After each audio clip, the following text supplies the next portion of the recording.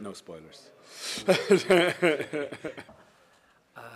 My favourite character is actually Tom, played by Owen, and that's actually because I think he represents a certain kind of old school masculine idealism on one level, and on the other side he's a very dangerous character, and I think that that's really interesting. I mean, love Seamus as a character too, and Dara's fantastic, and he leads story so much by being making such terrible and exciting decisions.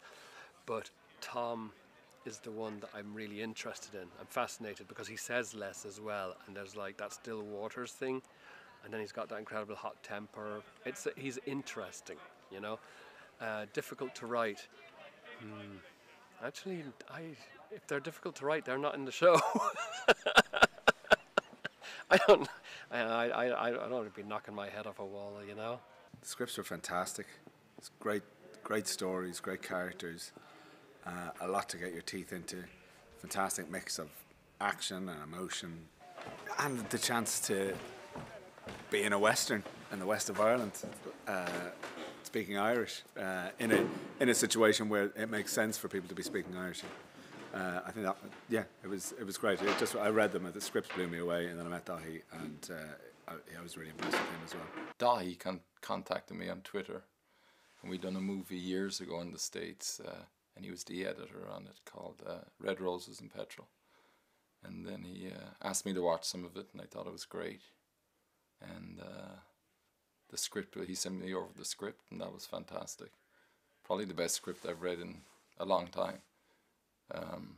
Even in the States this year, over pilot season and stuff, that was the best one I read. So I try to make it work, and the character is great as well, you know. I like to see a romantic side to the character, you know.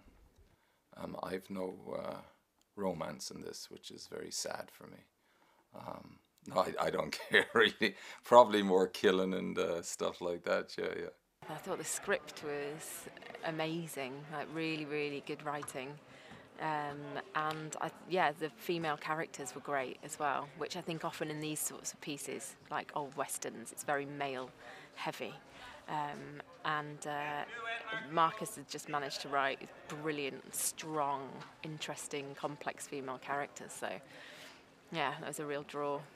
Táinn scíbne nacht Marcus Fleming lum agus táinn se lum an cor agus casa chuir seán len dáras ra agus má tan siú cean an tásúlam gohána me bill. Go an character bill or chummer agus go mé an anna.